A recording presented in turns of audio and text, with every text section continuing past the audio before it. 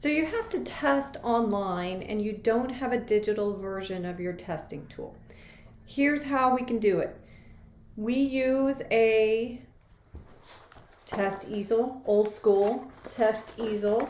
Get that. You're going to set it on your desk in front of you, just as you would if your student were on the other side. And then we're going to set up a document camera. Now, you don't need to run out and buy a special document camera. You can use your cell phone, you can use an iPad, you can use an old cell phone that has Wi-Fi. It doesn't even need to have cell service. So you'll put this across the table from you. Think of it as your student, and it will be facing the student side of the test easel. You will be facing the examiner side of the test easel, and you'll start the administration.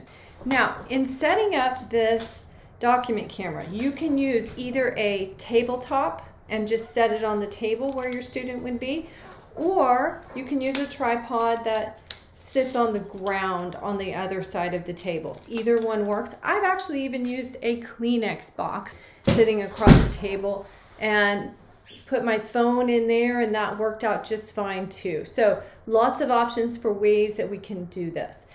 Now, once you do this, you're going to log your device in. Whatever device you're using for your document camera, you're going to log it into your video conferencing system, whether that's Zoom or Microsoft Teams or whatever it is that you're using. Log that device in, and then you, as the host, are going to promote that device, and so that that device's image will be the predominant image that your student can see. Now, this works great for expressive language items where you're showing a picture and then you're listening to your student.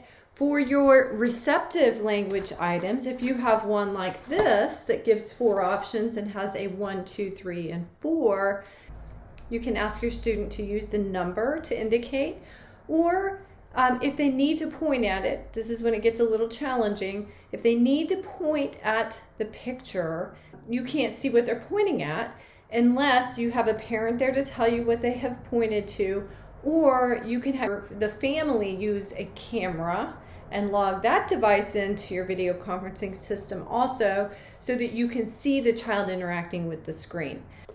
So once you get rolling with this, you're on your side seeing your prompt, your student is on the other side seeing their prompt, and it really goes very smoothly. So don't feel like you need to run out and purchase digital versions of your tests. If your district does that for you, that's fantastic.